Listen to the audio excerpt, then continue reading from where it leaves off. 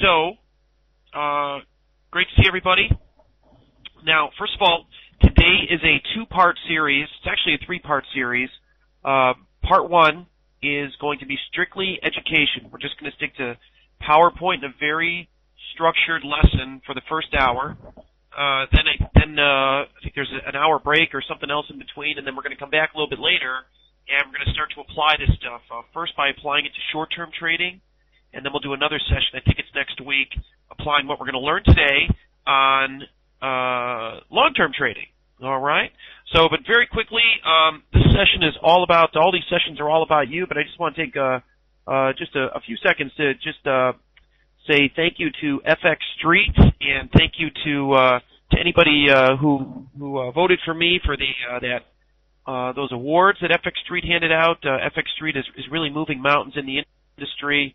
Where would we be without the FX Streets out there? Just a great platform for education and portal for everybody. But again, thanks again.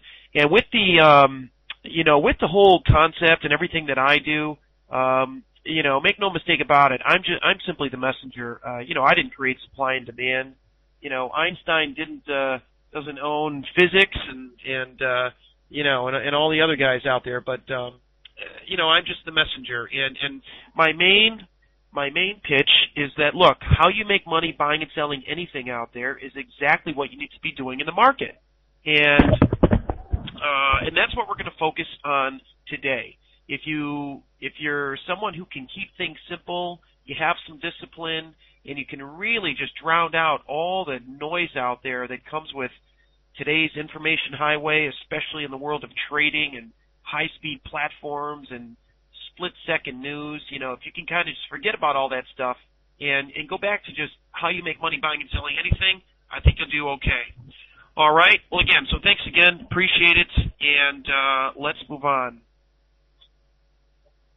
So, again, today, the key part that I really want to make sure you get, now we're going to focus on complete strategy today, but the biggest component of that is the ability to time the market's turning points in advance with a very high degree of accuracy. Okay, so before you start thinking, well, that sounds like we're going to learn, try to pick tops and bottoms. We are going to try to pick tops and bottoms.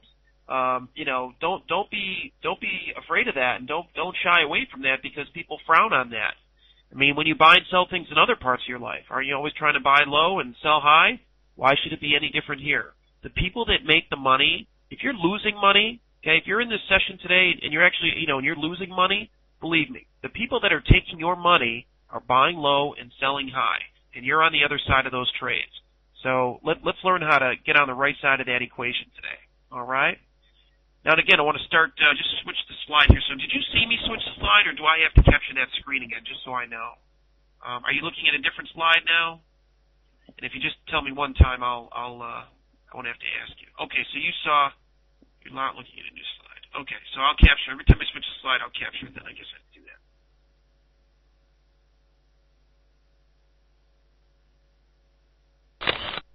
There you go, there's the next slide. Thanks for that. So, the only point of showing you this, this is from today, made about $1,000 this morning in a very short-term trade in the Aussie dollar, Aussie US.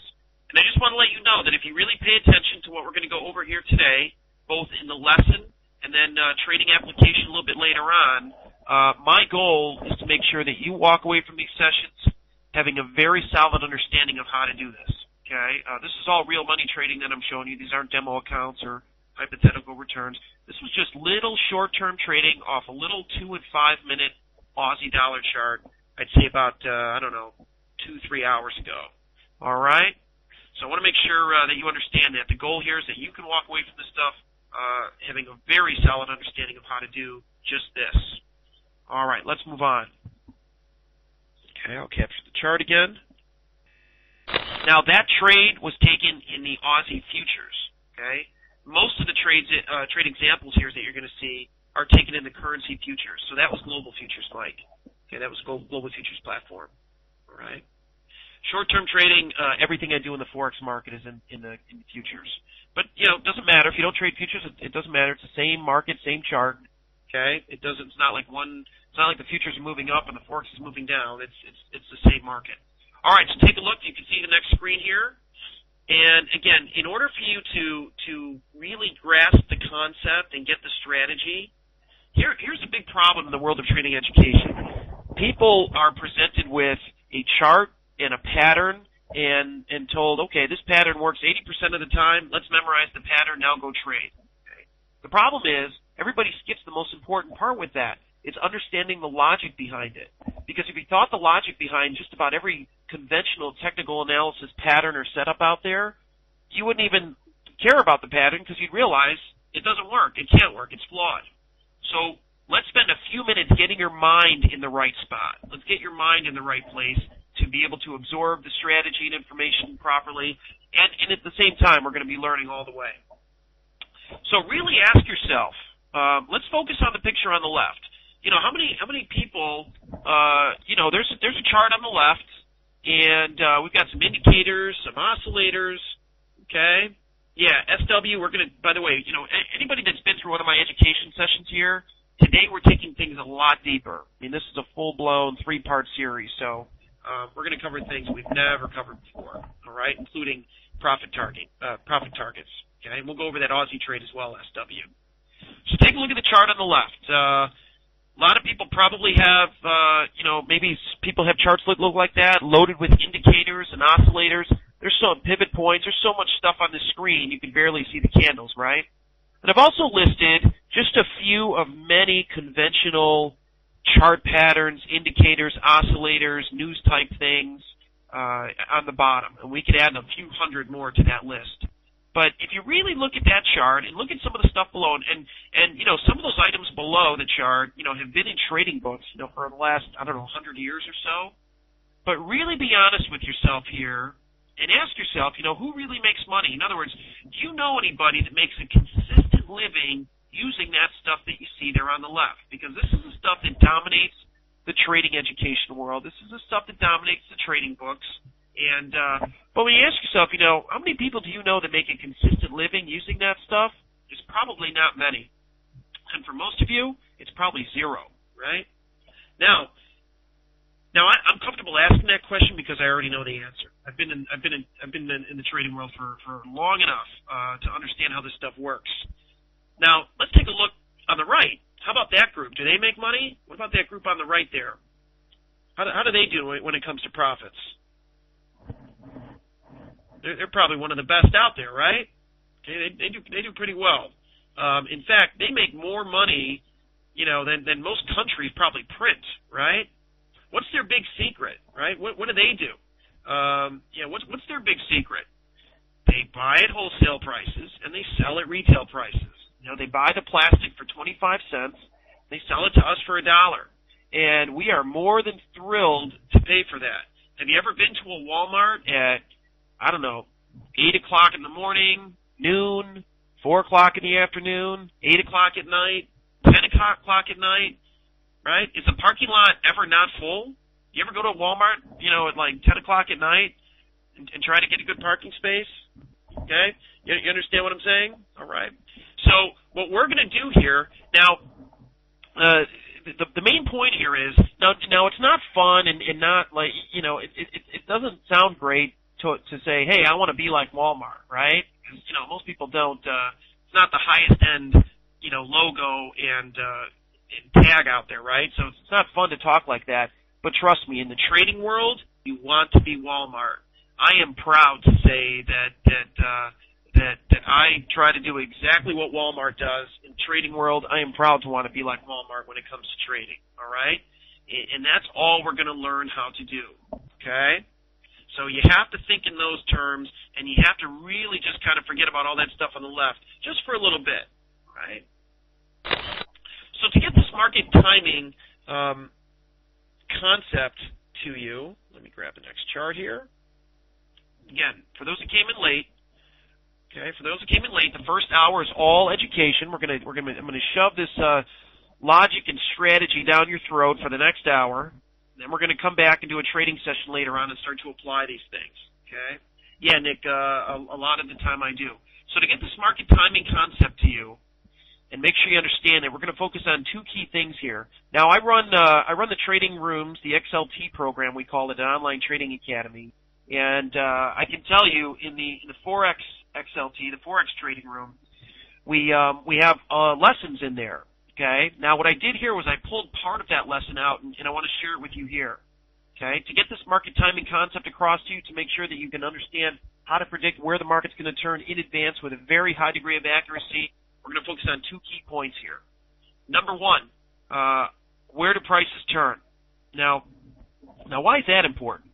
Well, again, the whole concept of market timing is important because if you want the ability to attain the low risk, high reward, and high probability entry point into any market, any time frame, you absolutely need to know where the market's going to turn before it turns. Okay? Now, you're not going to catch every turn in price, but the significant turns, we should be able to see those coming in advance with a very high degree of accuracy. Okay? So how does it all work? Well, if you've listened to anything I've said over the last couple of years, you understand that the movement of price in any and all markets is simply a function of this ongoing supply and demand equation, okay? Which means opportunity exists when this simple and straightforward equation is out of balance, right? If you understand that, then you'll understand that the most significant turns in price, right, happen at price levels, again, where supply and demand is out of balance. So, the only question left is, what exactly does that picture look like on a price chart? Okay? That's the picture we need to learn how to identify. And we're going to do that in just a couple minutes, right? So where did I kind of get that? Where does this come from as far as me and my trading goes? Well, I started my career on the floor of the Chicago Mercantile Exchange, actually in the currencies, years ago, handling institutional order flow. That was my job in the beginning. All right, I would take orders from institutions, banks, money managers, hedge funds, you name it, even some retail traders, and my job would be to facilitate those orders, right? So what I would do is every day I'd get down to the floor. Now really hear me out with this, because as we get to the charts, the story I think is really going to help you, okay? Try to visualize this stuff. So I'd get down to the floor about an hour before the markets would get going, and I'd be answering those phones, taking those orders. And about 15 minutes, I'd say, before the markets would really get going, I'd stop answering the phones because I had this big unorganized mess of paper in front of me back then, right? No different than today. It's just today's everything's screen-based. Same thing, though. Today it's just better because the numbers are bigger. But anyway, so I'd stack those orders. I'd create piles of orders all according to price. So each stack of orders is the same price. I'd put the buy orders to my left, the sell orders over to my right, and off we would go. Okay? But make no mistake about it. If I wanted to know where the market was going to stop falling and begin to turn higher, all I'd have to do is look down into my left and find the largest stack of buy orders below current price. That was the market's real demand. If I wanted to look down, if I wanted to know where the market was going to stop rallying and begin to turn lower, all I have to do is look down to my right and find the largest stack of sell orders above current price. That was the market's real supply. Okay. SW, whose orders were they? These were orders from banks, institutions, money managers, hedge funds, right? That was one of the biggest trading desks at the time. Okay. Now,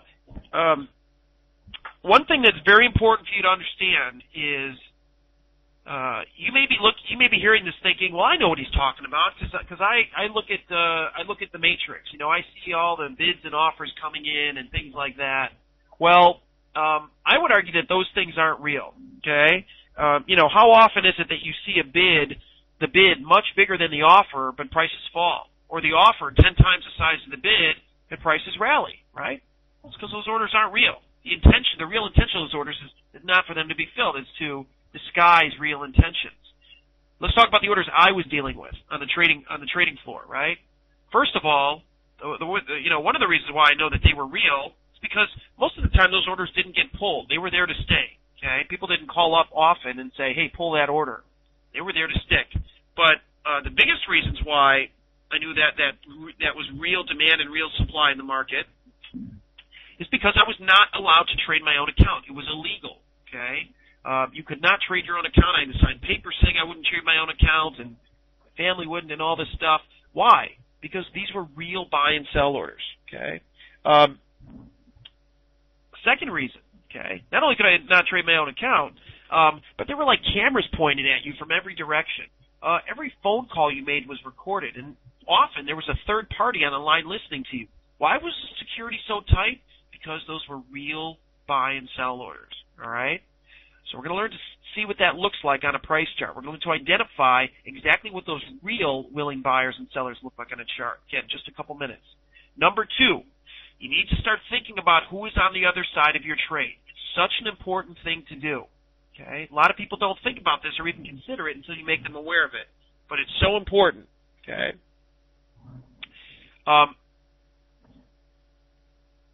So the goal here, okay, the goal here is to make sure that there is a novice trader on the other side of your trade.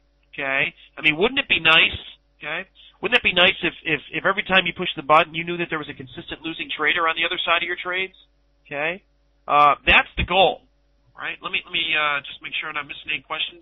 And we'll probably, I'll try to get all these questions at the end. And most of your questions, just so you know, I don't want to discourage you from asking questions, but just understand that most of them will probably be answered during the presentation here. But let me skip back here for a second. Okay. Sure, they were there, usually until they got filled. Most of them were definitely there for the day. Okay. Trade daily, yeah, there was huge orders, and a lot of these are multi-million-dollar positions, right, at the time. All right. Okay, no problem. So number two, who's on the other side of your trade? Again, every time you push the button, there was someone on the other side of that transaction trying to take your money. Okay. Now, ideally, we want to make sure that we are trading with novice market speculators. All right. How do you know the difference? Now, let me ask you here: how many people? There's 148 people in here. How many people can really spot a novice trader on a chart? Okay, how many people can spot a novice trader on a chart? And you can answer that if you want to. I mean, looking at a chart, you can put your finger on it and say, that is a novice buyer or that is a novice seller. How many people can do that in our group here today?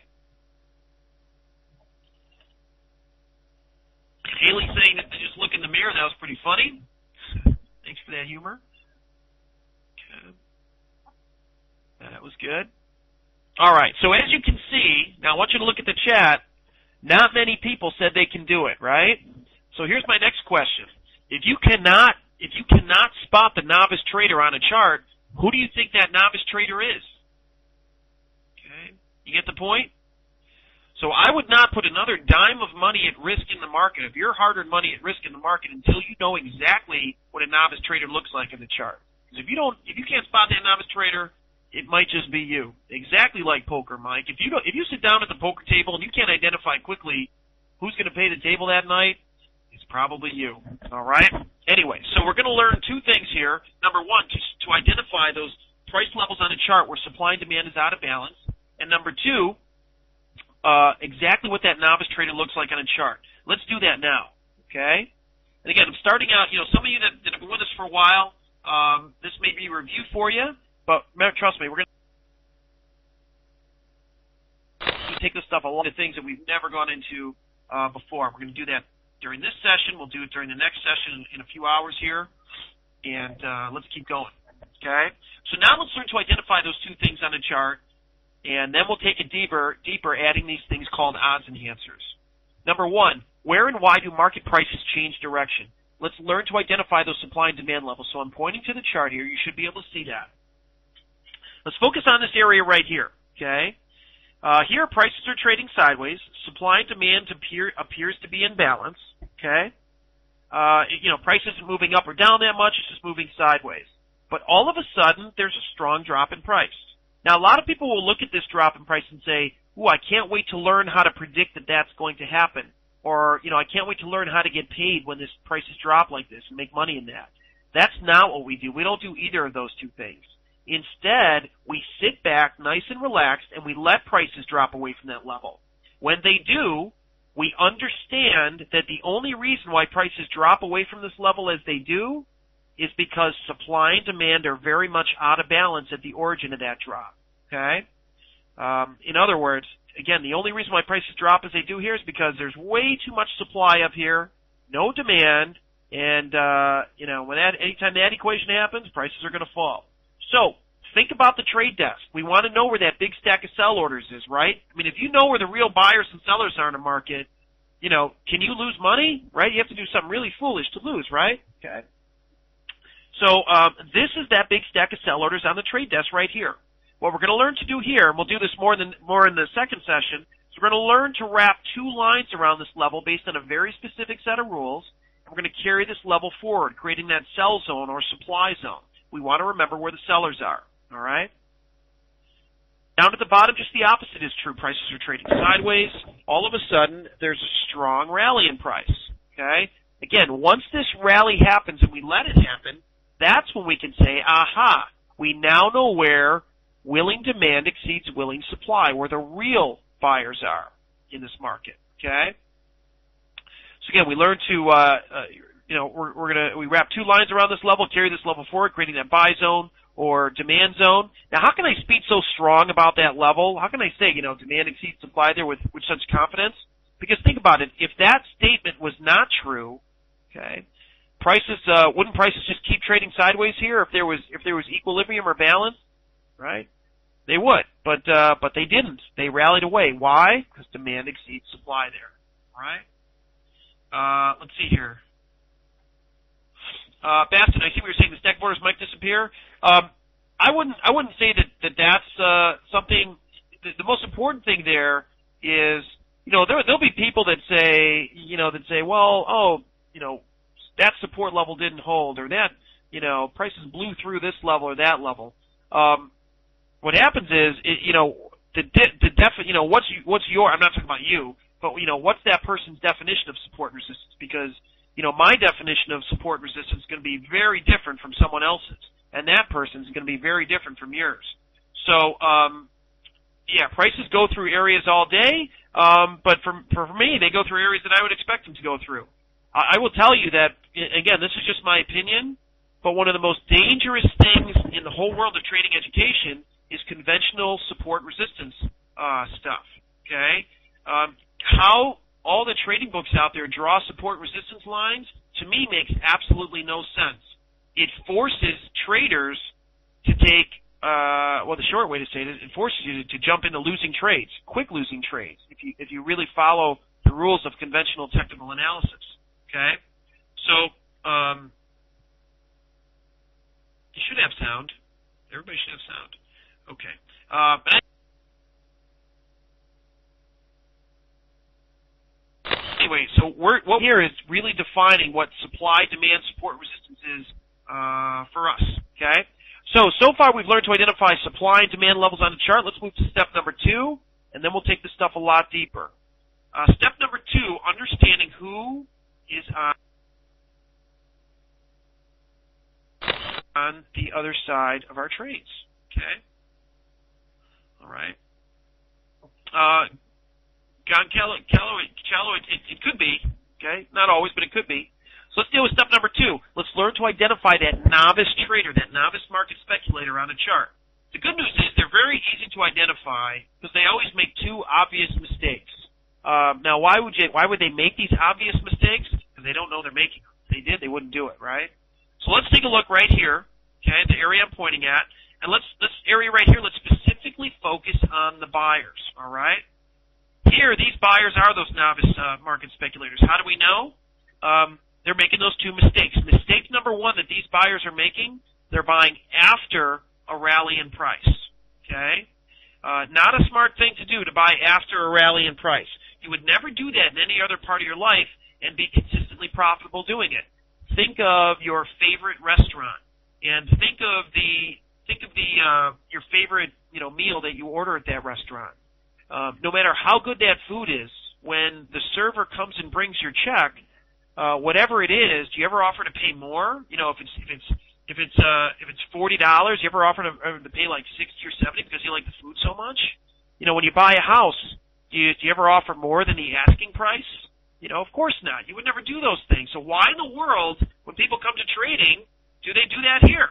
Okay, that's exactly what they do. Not a smart thing to do. Okay.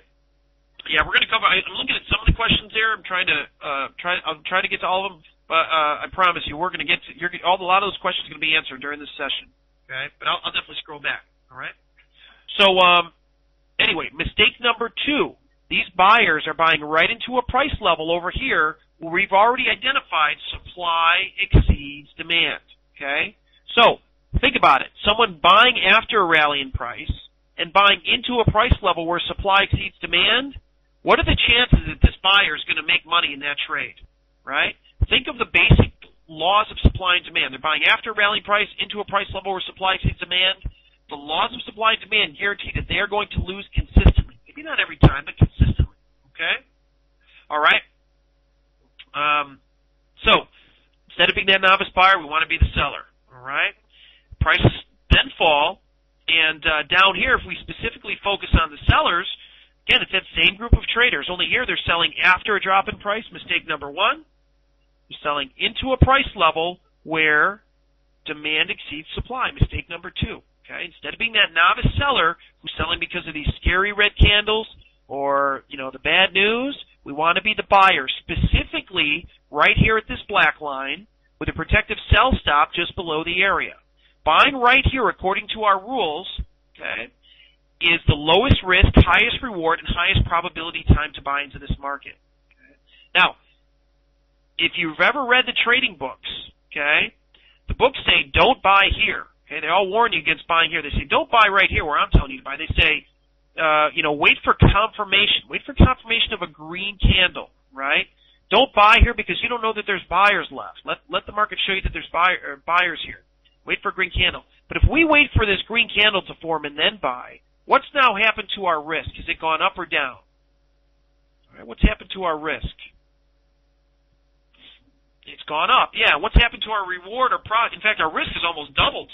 Now, what's happened to our reward or profit margin? Yeah, exactly. That's gone down too. Or that's gone down, right? Yeah. So now, if you were to, how would those two things work for you in a business or in a company? Would you ever be successful in a company doing that? Of course not. All right. And what we're talking about here today, by the way, any time frame, any market, you apply it equally. All right. So what we've learned so far, we're going to get to the charts in just a minute and take this deeper. We're going to identify supply and demand. We've learned to identify what the novice buyer and novice seller look like on a chart. Now, so in other words, we're selling short on the first retest, not the second, the first retest of a level, and we're buying on the first retest of a demand level. Okay? Because until prices move away from these areas, how do we know what the real supply and demand equation is there? You don't. You can guess, but why guess? The chart will tell you. The price action will tell you. So once the price moves away from these areas, we want to get in on the first pullback to these areas, but not just any areas. We're going to really define this as we go along this morning, all right? So let me just take a moment here to just kind of tell you, the consistently profitable trader, or I should say, like the average Wall Street firm has it very easy, or the average, the good Forex dealer desk, what have you. They have it very, very, very easy. In fact, they're laughing all the way to the bank. Okay, they're laughing all the way to the bank. No, you absolutely don't risk 100% on the trade. Yeah, not every trade is going to work, Bastion, but once we get through the odds enhancers, you should be able to identify the key market turning points. We'll get into that in just a little bit. Okay, so again, the consistently profitable trader has it very, very easy. Again, laughing all the way to the bank. Think of it this way. Compare the average trader or investor's returns around the world to the average, say, Wall Street firm's returns. Okay? To the average Wall Street firm's returns. We'd probably all agree that it's a pretty lopsided equation, right? Right? One group's making all the money, the other group's barely making anything. Okay? Have you also ever noticed that, what would you say? What's the percentage of people that lose money trading? I really don't know what it is. I don't think anybody knows exactly. Is it 80, 90% of people that try this lose money? 95%, Mike is saying, right?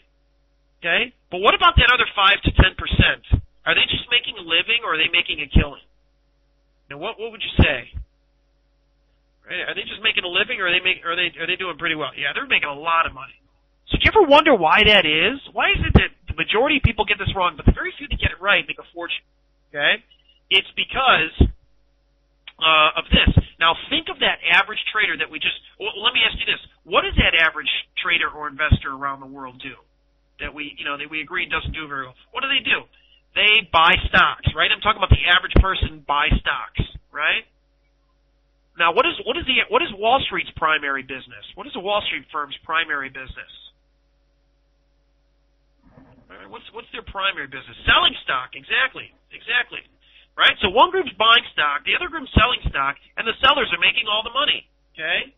Now, I'm not at all suggesting that we should stop buying stocks and start selling stocks. What I'm strongly suggesting, we're going to get into now, is that you need to start thinking like that second group, because they are laughing all the way to the bank. It's so easy for them, and here's why it's easy. Okay? What does that average trader or investor do? And I'm talking about you, and I'm talking about me. What were we all trained to do from a very young age? Now, take yourself back to grade school, high school, university, grad school, and it gets even worse if you read the trading books. And I'm including myself in that. I remember how I was taught all this from an early age. What do we need to do before, let's say we buy a stock, for example, right? We have to make sure it's a good company with strong management, with a healthy balance sheet, right? What about earnings? They have to be really, really good earnings for the company, right? Okay. And what about the trend of the price of the stock? Does it need to be in an uptrend or a downtrend before we buy it? What about the trend of the price of the stock? Does it need to be in an uptrend or a downtrend before it's got to be in an uptrend. That's like the golden rule. Well, let me ask you something. Where do you think the price of the stock is when all those things are true? You think it's ever down here at demand levels? Of course not. It's always right here, okay? Everybody, including myself, is so conditioned to do this exactly opposite of what we should be doing. People aren't even aware of how strong that conditioning is, okay? Now, instead of calling this a supply level on the chart, instead of calling this a demand level, there's other words we can use that are even more appropriate. Demand is really what? Wholesale prices, okay? Instead of calling this supply, call it retail. Okay? Buy it wholesale, sell it retail. The Wall Street firm, the successful, Forex bank or dealer desk, the consistently profitable trader is simply buying at wholesale prices, demand levels, and selling at retail levels, supply levels. What is the average person out there trained to do? And remember back when you were in school, and think about every trading book you've ever read. Right? The average person is conditioned and trained to buy at retail levels and sell at wholesale levels. Okay? Exactly, Haley. There's a guy that's got it right? Now that guy didn't just make a living. Okay? Does Warren Buffett do anything special? Let me ask you this. Does Warren Buffett do anything different than you do when you go to the grocery store or when you go to a Walmart? Does he do anything different than you do at those places? Or have you ever gone to the car dealership? What do? Right? At a car dealership, they tell you the price of the car, and you offer a lower price. Isn't that what Warren Buffett would do? What's his edge over everybody else? He's just smart enough to know that that's exactly how this works in the trading world. Okay? And he knows that anyway, let's move on. I think I made my point, hopefully. All right?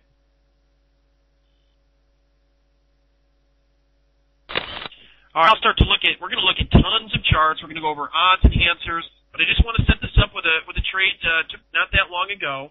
And again, I'm going to show you the trades we took today and last week and all that. And you're going to see the same picture over and over and over. Okay?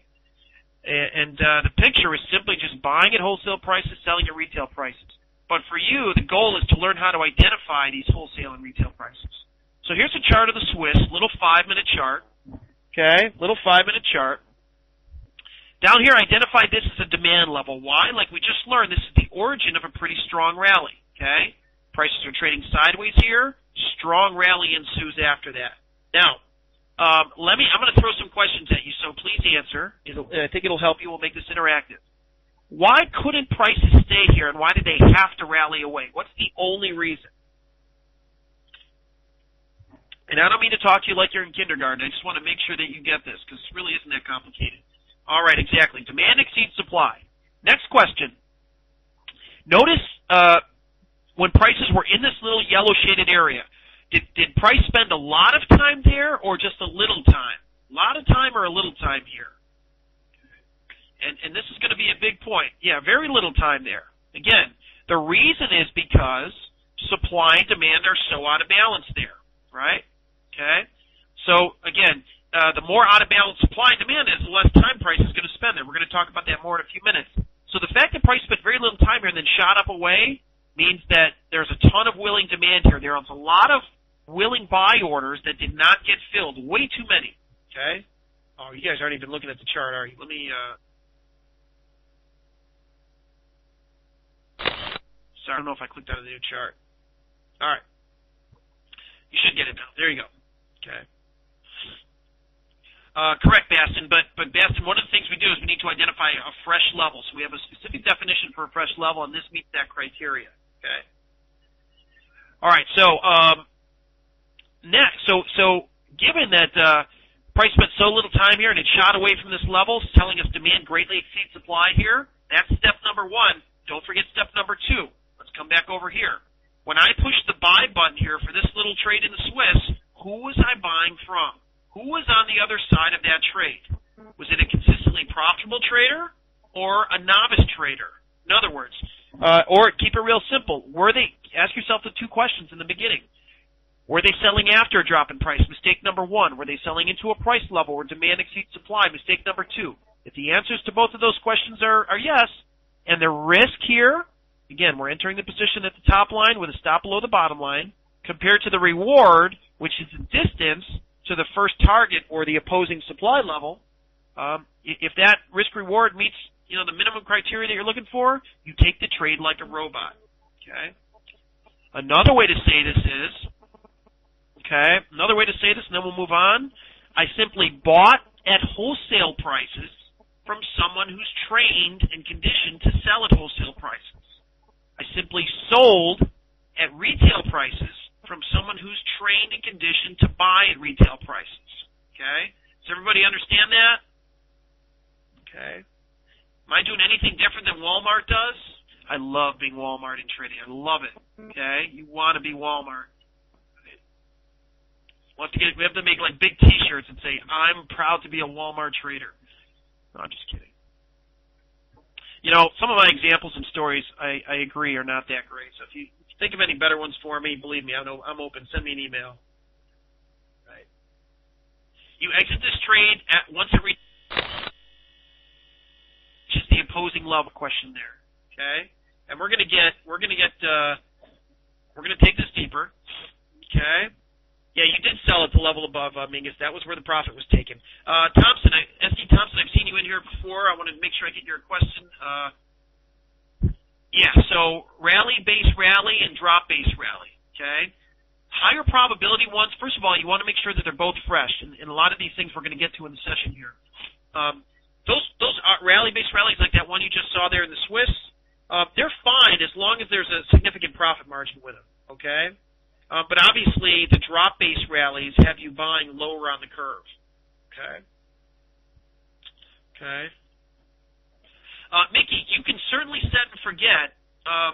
If it's a trade that's on a decent sized time frame, and you're putting your order to buy at a deep discount demand level, the seller there is probably going to be a novice seller, right? So you don't have to worry about that. Okay. Yes, profit margin, location on the curve is everything with your original question there, okay? We'll try to get to I don't know if we'll get to the curve in this session. We'll try to, but we've got plenty of time today and next week. All right? And remember, too, what I'm trying to give you here today in an hour or two is something that, we spend so much time on in the trading room and online trading academy. We've got a lot of FX Street members in that as well. We can talk about that later, though. Let's keep plugging away here. Let me grab the next chart for you. It's time just flies by, and never enough time. So, think back to our trading floor example, and which is not, it's a real example. It happened every day. But now we're looking at charts. Okay, 90% of the charts you're going to see are currency charts. This one happens to be the S&P, but it's the same concept. So now we're looking at charts. So, I could not trade my own account on the on the trade desk because it would have been free money. You couldn't lose, right? And that's because you have the orders. if you have the orders right in front of you, you know exactly where the significant buyers and sellers are. But when we come to a price chart, there's a big piece of the puzzle missing. In fact, the biggest piece, right? We don't see the orders, okay? What we see instead, and Bastien, I think you were mentioned this before, instead we see lots of support resistance levels, lots of supply and demand levels. So how do we know which ones that we should focus on and which ones we should ignore? This is going to be, if you don't know it yet, this is going to be your biggest question mark going forward.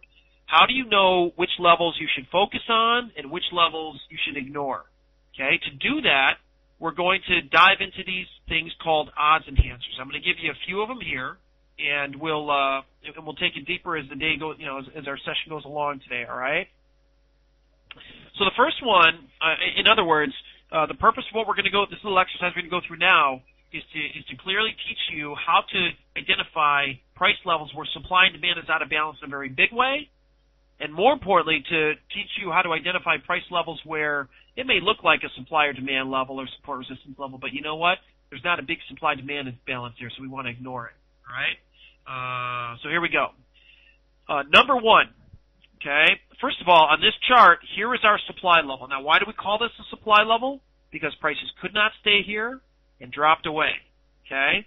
But number one, how did prices leave the level? This is our first odds enhancer we're going to talk about. So notice prices gapped away from the level here. Now, we don't see too many gaps in the Forex market, but we do on Sundays, right? And that's important. That's significant. So understand that prices can move away from this level in one of three ways. It can be a gradual move away from the level. It can be a stronger drop away from the level, maybe with big red candles. Or prices can gap away from the level. Out of those three choices, which one represents the strongest supply and demand imbalance? And just think your own logic through. Not a difficult question. Yeah, the gap. So the rule and logic here is the stronger the move in price away from the level, the more out of balance supply and demand is at the level. Make sense? Okay. I'll grab the chart for you again. I see a couple people. See it?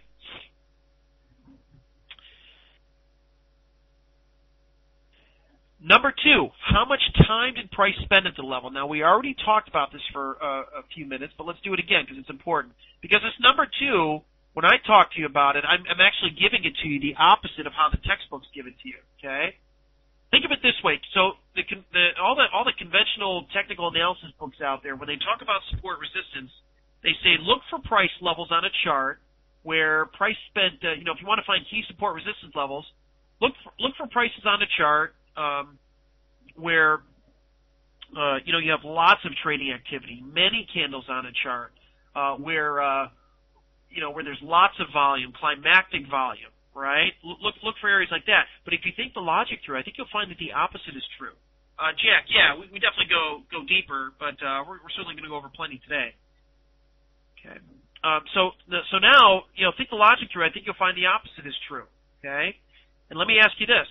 At price levels in any market on the planet where supply and demand is most out of balance, are you going to get many transactions or very few transactions? Very few transactions, right, and that's because of the big imbalance. Now, at that same price level, you have the potential for the most activity, but the reason why you don't get it is because all that potential is on one side of the market, the buy side or sell side, right? Okay. So we all agreed that you get, few candles and not a lot of activity. So again, what's that picture going to look like on a chart? Is it many candles like the books say, or is it very few candles? It's going to be very few candles, right? Right? And what about volume? Is it going to be heavy volume or maybe lower than average volume? Right? It's probably going to be lower. Yeah. And again, both of those things are exactly opposite of what the books say, but don't take my word for it. Just think the logic through, okay? Bastin, no, not just a spike, because that if you just go with that, you're missing a big component. That what you're saying right there with the big wick, that might already be a pullback into a level, so we wouldn't want to take that second time. But we'll go, spikes are not the greatest. S.T. Thompson, very experienced there. Yeah, don't. But hear me out again. We're gonna go through this, and I think you'll get it. Okay. I just wanted to, get on that question for you because I don't want you just looking for those. Okay. All right, fresh levels, we'll get there too. Let's go with another one here. All right. take a look at this chart. Let's add a third one. So again, before we, right, but that spike, because of the pattern, is often going to be already a pullback into another level. Okay, but you'll get inside those spikes. Let's say you have an hourly spike that you're talking about. I'm sure inside that on a 5-minute chart down at the turn, you're going to find a nice level that we're talking about. Okay, all right. Okay, so let's look at this next one. Let's go through it. But again, before we focus on the chart, let's make sure we all understand and agree on the logic. So let me ask you this. Let's say today you get to be on the trade desk and you get to trade your own account. It's going to be a free money day, and you're all excited.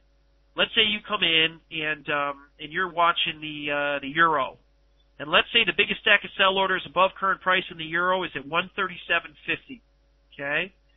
That day, and you don't have any demand for quite a while, but that big stack of sell, you have a giant stack of sell orders, tons of supply at 137.50.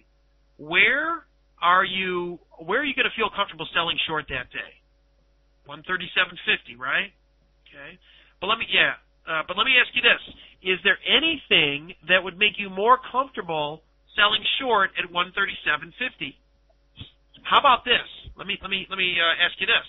How about if there was an even bigger stack of sell orders at 137.55? Would you now be more comfortable selling short at 137.50? Would you be more comfortable if you had an even bigger level right behind it? Of course we would, right? Okay, so what does that picture look like on a price chart? It's levels on top of levels. And it's subtle, but almost every trade that I'll ever show, and you'll see this later in a couple hours or in an hour or so when we get into the live markets, most of the ones that I'm willing to put my money at risk on have this levels on top of levels concept. It means it's just a strong opportunity. Okay? So look at the chart. Here we have our first supply level up here, rally, base, drop. Now this becomes a supply level when you have this big red candle that falls away. Just below it, we have another supply level, very few candles and a gap. We like that, right? That's good. So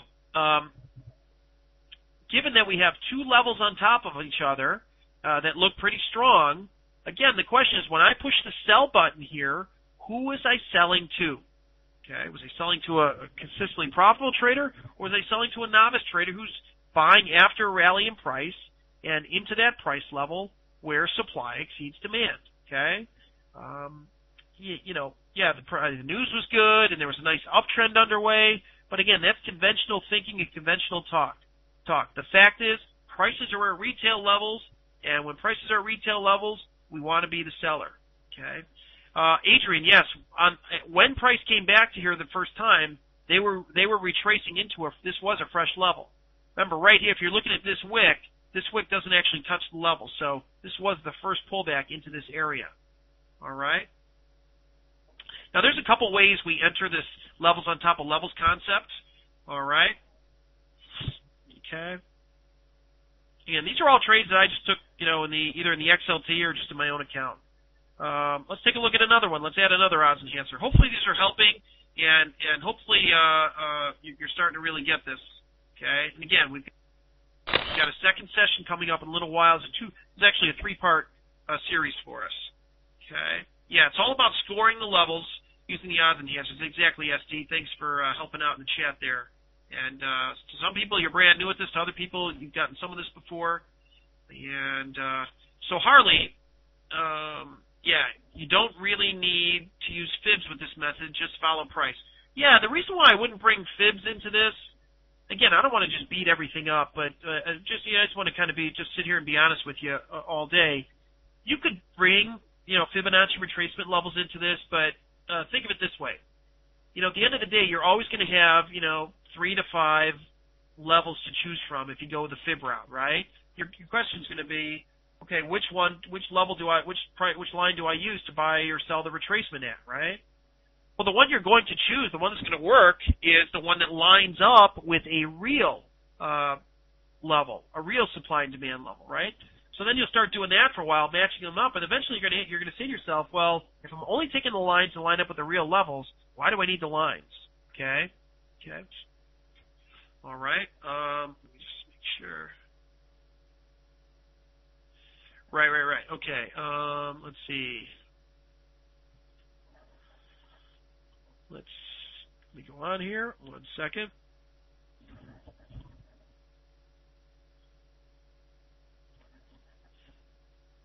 And let me grab the next one. Here we go. So this next one, there's this next one is, okay, number 4. How far did price decline away from the level before returning back to the level? So here's our supply level. This is the euro, okay.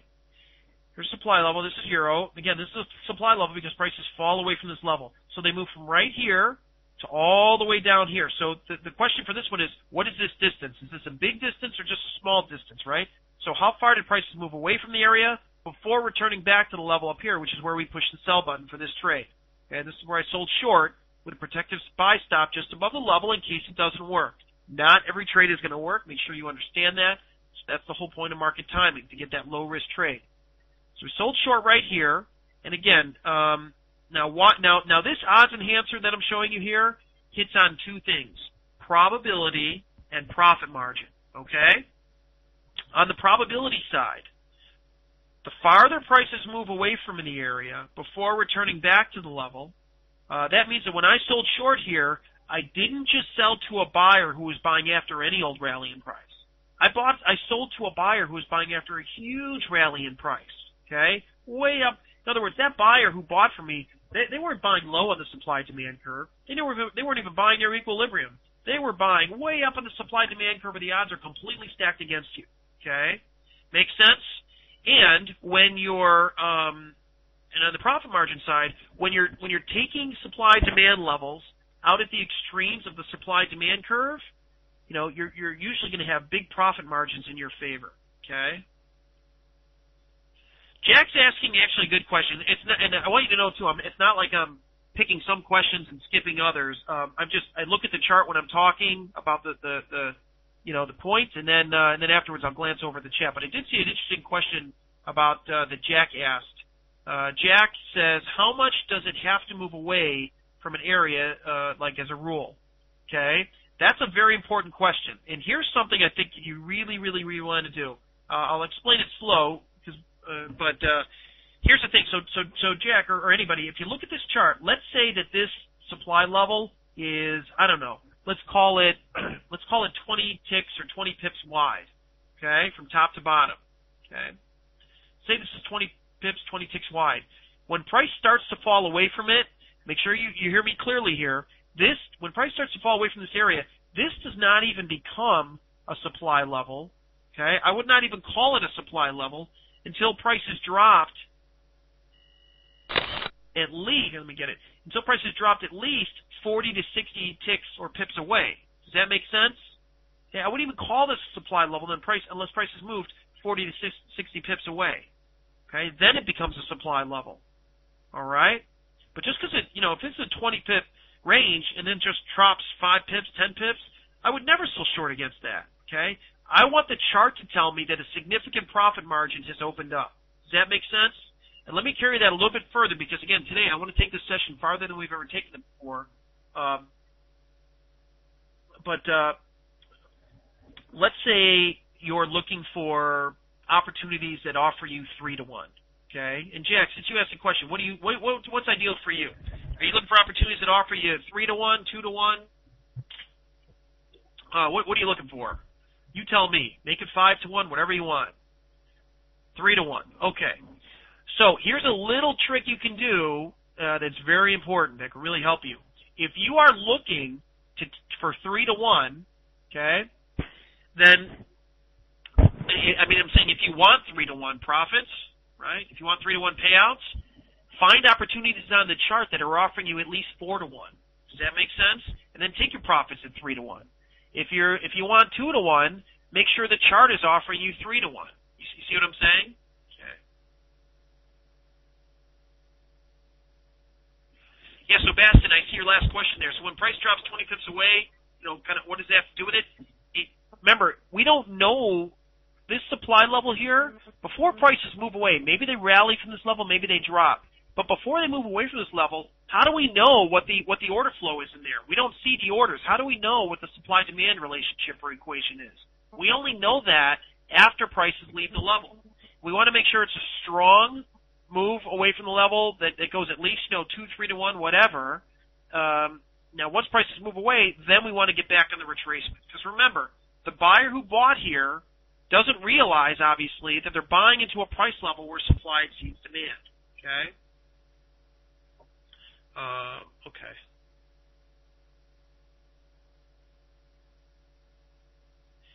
Oh, Baston, good question there, your last one. Because the further it moves away, now that, let's say it goes down to 137, now it has to travel 100 pips to get back to 138, right? Makes sense, right? Obviously, you have to travel 100 pips to get to 138. So now you're going to push the sell button at 138, right? But now think about the person you're selling to. Think about that buyer. They're waiting They were waiting for a 100 pip rally to buy. Wouldn't you love to sell to people that do that all the time? And they happen to be buying into a price level where supply exceeds demand. You see my point? The fact that it drops to 137 or even better, 136.50, now 138 becomes an even better level. They don't understand that they're paying ridiculous retail prices. They're not paying Walmart prices anymore. Now they're paying, Macy's or Saks Fifth Avenue or one of those. Make sense? Okay. All right, let's keep plugging away here. And let me get to here. Okay, hang on just 1 second, and then we'll go. Okay, here we go. Okay, so I just want to kind of quickly go through this little checklist here of odds enhancers. We've talked about some of these. How did prices leave the level? Okay, that helps us with probability. How much time did price spend at the level? Again, that tells us, gives us a really good clue as to the supply-demand equation. Is there a profit margin? Number 3. Okay. Now the reason number 3 there, okay, that's a deal breaker. If you don't have a significant profit margin, you don't have a trade. Okay. In other words, this is very important. Number 3, you may have the best supply and demand levels you've ever seen on a chart, but if they're too close to each other, there's no trade. Okay. Think about Walmart. People probably try to sell them stuff every day, right? Hundreds of things. But what's Walmart going to pick? They're going to pick the things that sell. But number 2, no matter how cool the product is, if it's going to cost them $5 to buy it, they can only sell it for $5.50 or even $5. It's just a great product, but they're not going to put it on their shelves, right? Okay. There has to be a profit margin there. In other words, find supply and demand levels on the chart that they're far away from each other. Okay. Ignore the opportunities when they're too close. Like I said before, if you're looking for 3-to-1 payouts, 4-to-1 payouts, 5-to-1 payouts on the chart, let's say you're looking for 5-to-1 payouts on the chart, in the trade, make sure the chart is offering you 6 or 7-to-1. Now it's going to make it that much easier to grab your 5-to-1, right? Next one, trend. We certainly want to be trading with the trend. I didn't talk about that much here yet, okay? But in an uptrend, we want to be buying pullbacks to demand levels and using supply levels as our targets. In a downtrend, we want to be selling rallies into supply levels and using demand levels as our targets. Okay? We talked about number 7. We didn't talk about number 6 yet. We'll talk about that in a little bit. Okay? And I just saw we're at the top of the hour, and I'm not supposed to go over my time here today. So, but we're going to be back in an hour, I believe. Vicky, is that right? I believe we'll be back in an hour. Okay. Yeah, and I really, really apologize if I missed some questions. But certainly just, if I didn't get to a question you really wanted answered, just highlight it and copy it and paste it in on a Word document and then paste it back in here in like an hour and we'll get to it. Okay? Yeah, we're definitely going to finish the list. We'll start out the next session finishing the list, and then we'll get into the live charts and go on from there.